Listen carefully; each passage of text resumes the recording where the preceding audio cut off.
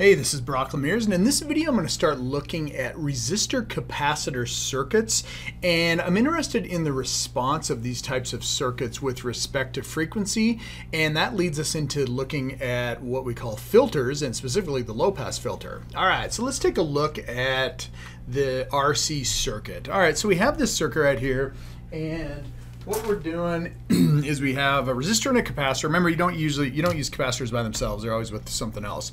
And the behavior of a capacitor that we've looked at is that when I drive it with an AC signal, if the AC signal is very low in frequency, then the capacitor looks like an open circuit. Okay, so to DC, the capacitor looks like an open. And if I drive it with a really, really fast frequency, then the capacitor looks like a short circuit. And that's due to the governing equation of a capacitor, which means that the current is proportional to the rate of change of voltage across it. So if the rate of change of voltage across it is very low, like 0, then there's no current and it's an open.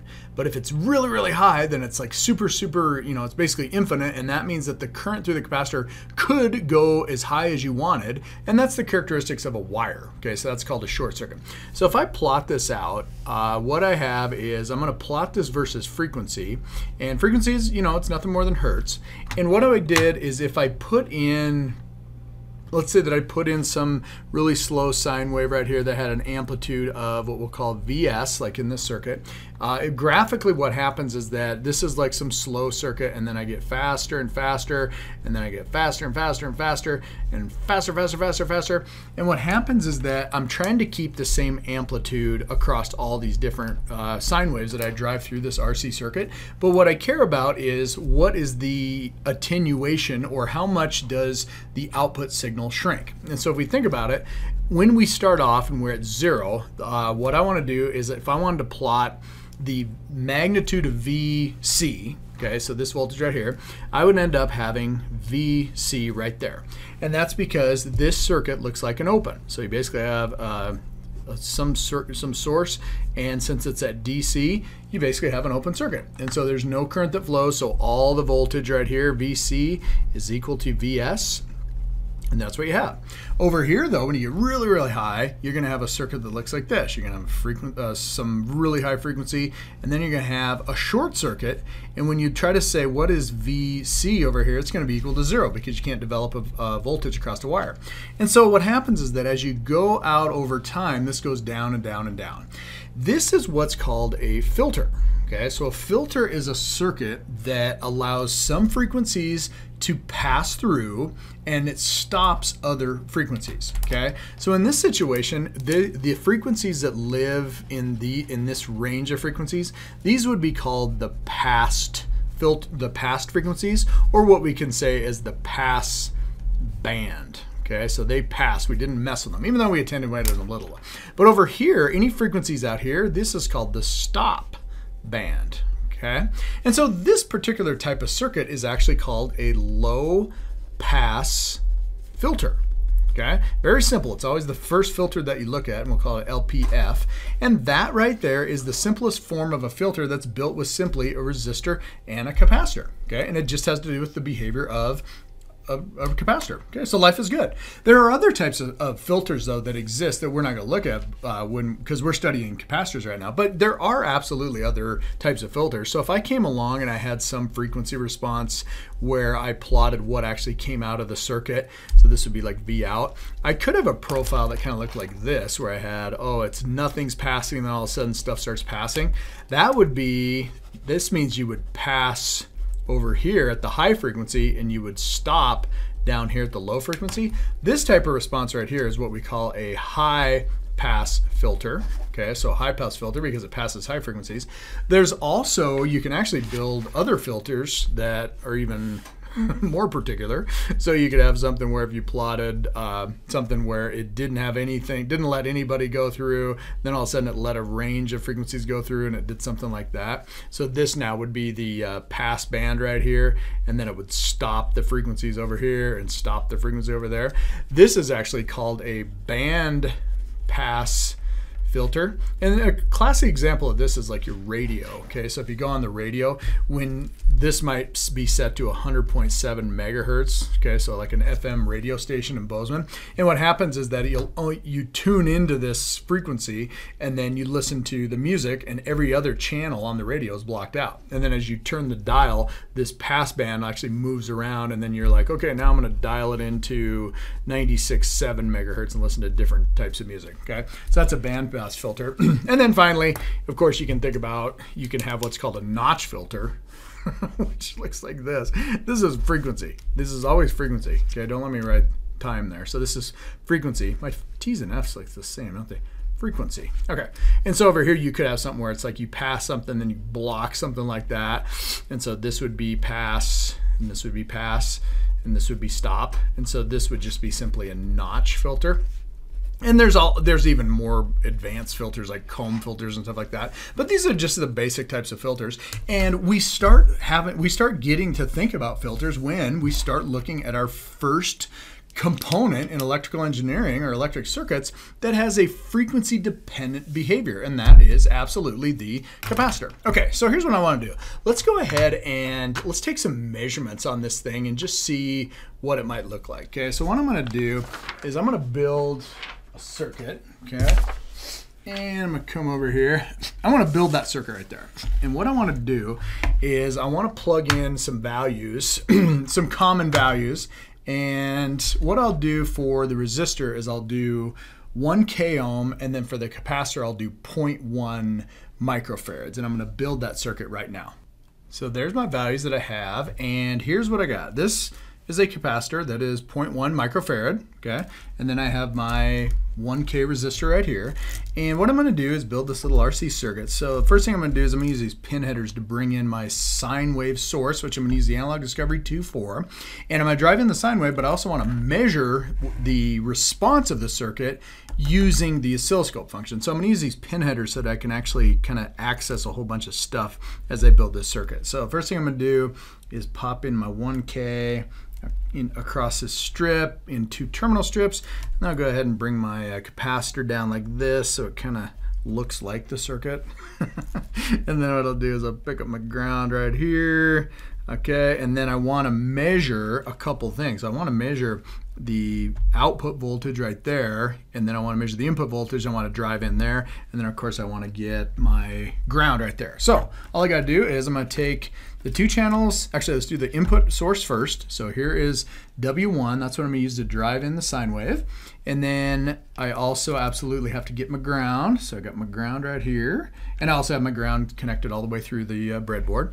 And then here comes my oscilloscope channel. So here's channel 1. And then here's channel 2. And I don't need the negative channels because I already have my ground, and we're going to be going pretty dang slow. So there's my circuit right there. And so now I'm ready to actually take some measurements on this. And remember, what I want to do is I'm trying to drive in sine wave values, and then I want to look at the response coming out of this. So let's go ahead and bring up waveforms. So now here comes my waveform screen, and I'll go ahead and make it big.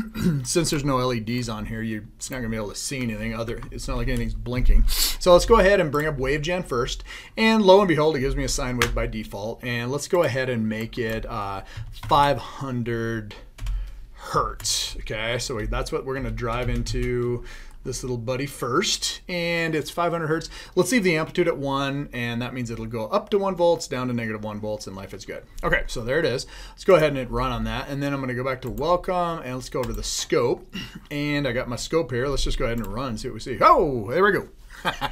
Okay, so I got myself a scope right there. Life is good, and you can see that coming in you have a sine wave, and coming out you have a sine wave. And I can prove to myself what's going on is if I take the orange and disconnect it, then the thing stops and it's triggering off the orange, so you can tell that that's real. Okay, so life is good. So there you're back. The trigger just happens to be set at 0, and life is good. Okay, so I want to define some measurements on here that are done automatically for me. So we haven't done this before, but if you come up here into Analog Discovery in the Waveforms tool and hit measurements, it brings up this measurement field, and it'll actually, you can add a whole bunch of measurements that are done automatically. So let's go right click and say defined measurement, and let's go ahead and add in the, I want a vertical measurement, which basically is voltage, and I want to get the amplitude of what comes in. So that's Vs in our circuit. And then let's go to channel 2 and let's go ahead and grab its amplitude, and then let's grab channel 2's, we want a horizontal measurement, which would be the time domain. Let's grab frequency. Okay, so you can see right here, if I stop this, the amplitude coming in is 0.999 and coming out on channel 2 is 0.999. And that makes sense. That's kind of what we just drew out on our little low pass filter. So at a lower frequency, it's not really attenuating anything. So I go ahead and say run. And so now I'm going to start increasing the frequency. So if I wanted to jot that down, I could make, you know, if I was being really sophisticated, I could actually come along and make a little table and say, okay, so here's my, I want to make a little table. And what I want to do is I want to put the input frequency right here, and it's going to be in hertz. And what I want to do is I want to basically measure what Vs is and what Vc is, and you can call this the input, and this is the output. Okay, so I'm going to be really formal here. So this is going to be 500 hertz, and Vs coming in is 0.999, coming out, which is Vc, is 0.99. I don't know, it looked like 8 to me. Okay, so there's our table right there. Okay, so now we go back to this, and now what I want to do is let's pump it up. Let's do like a 1K on here. So I'm going to go over here and I'm going to go wave gen, and everything's still running, so I don't even have to mess around with it. Let's go ahead and just drop it to 1K. So I go 1K, it gets faster. Come back to the scope and run that thing. And it's about the same, so I go ahead and hit stop here so I can see my values. So I got like 0.998 and 0.994, so almost the exact same thing. So now let's do another measurement. Let's go to like 2K right here. So I go ahead and run that, go back to wave gen, and I'm just kind of slowly stepping this thing up. So I go, okay, now I've got that. Now I'm going to come over here. I need to zoom in now since it's getting a little bit faster, and you know, nothing really is happening so far. So I got 999 and like 98. Okay, so nothing really major. Let's go now to, let's do like 5K, and then we'll start really cranking it up. So I got 5K, hit return on that, go back to my scope, and it's like, oh, it's getting faster. Is it actually starting to get smaller? It's like, okay, well, it's like 0.9998, I guess, and we got 0.94. All right, and I'm also starting to see it shift a little bit. That's kind of interesting. Well, let's hump this up a little bit. Let's go up to 10. Let's go to 10 kilohertz. Okay, so now I'm going to come over here and I'm going to go 10 kilohertz. I'm like, all right, here we go. Let's get flying. So we go up to 10, and now I'm going to come back to scope, and I'm like, oh, look at this. It's getting a little smaller. I keep having to zoom in, but now it's finally starting to get noticeable. So I got like 9.8. The input source is not moving like at all, and I wouldn't expect it to because I'm probing directly at the output. But look at this. It's starting to get smaller on the V out. And so I'm like, all right, you want to get crazy? Let's double that again. Let's go to 20 kilohertz. It's like 20. All right, well, here we go. So I come over here and I go, boom, 20. I come back to my scope. Oh, Nelly, look at this. I still got 0.98 on the input there, but now I'm rocking a 0.61. So this thing is like beyond 70% down at this point. So now you're really getting something significant. What do we want to do now? Let's go to 50. Let's go to 50 kilohertz. So now we're just going to kill this thing. So now it's like 50. Oh, look at this. Look at this. Scope it. Oh my goodness, this is we got a little nub. That's all we got left, a little nub. Look at it, it's at 300, so I'm still at 0.99 on the source. I'm at 0.3.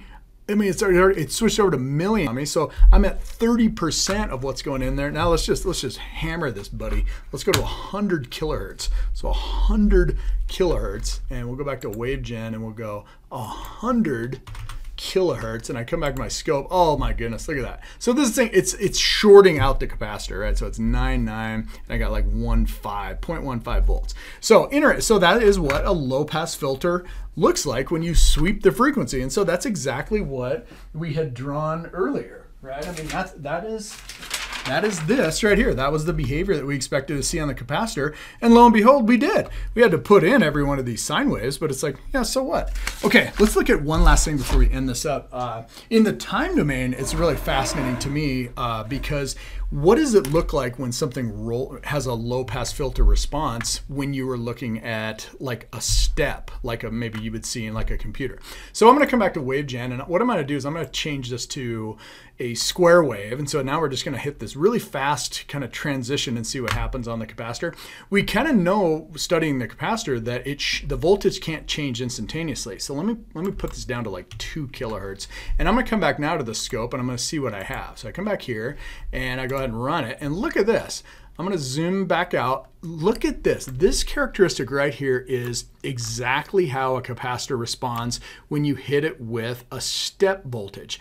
It cannot change its voltage instantaneously. So it's basically at the lowest voltage, and the input source tries to go all the way up, amplitude of 1. The capacitor cannot change instantaneously, so it ramps up, and that's that characteristic exponential ramp that you see. And then when you come over here and it drops, that's that characteristic exponential decay that you see when you have an RC circuit. Okay, so that is it. We have now looked at the behavior of a capacitor when we swept the input sine wave frequency, and we saw that it's a low pass filter when you have a resistor capacitor circuit. And then we looked at what that would look like if you hit it with a step, and it's got that exponential ramp. So we are understanding capacitors. All right, that is it, and nice work. See ya.